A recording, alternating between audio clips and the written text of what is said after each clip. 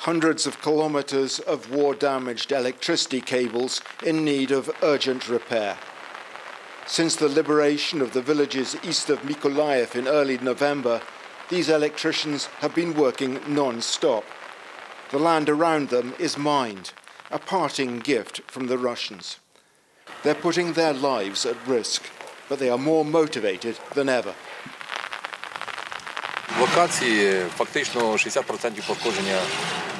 Here, around 60% of cables are damaged. That's why we have so much emergency work to do to restore the electricity supply. We are working segment by segment.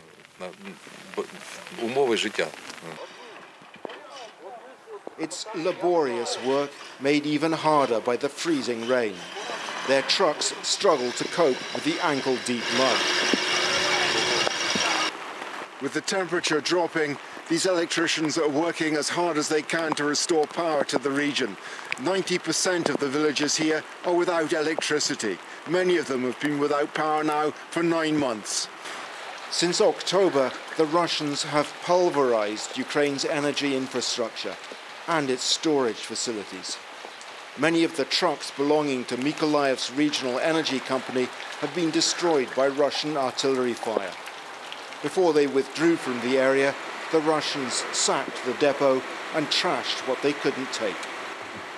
It's a picture from the first day after the occupation. Our office was a base for Russian-occupied troops, and you can see what left Russian troops after this visit. While proud of his teams, Vadim says he's well aware of the scale of the task ahead.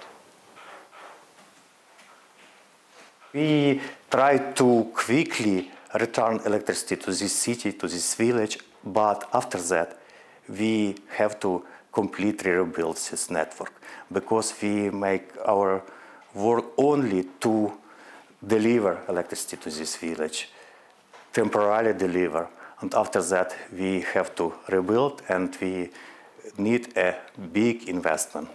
The total cost for the reconstruction of Ukraine after the war is estimated by the World Bank at around 600 billion euros, and that's just a provisional figure. Who knows how long this war will continue and at what cost?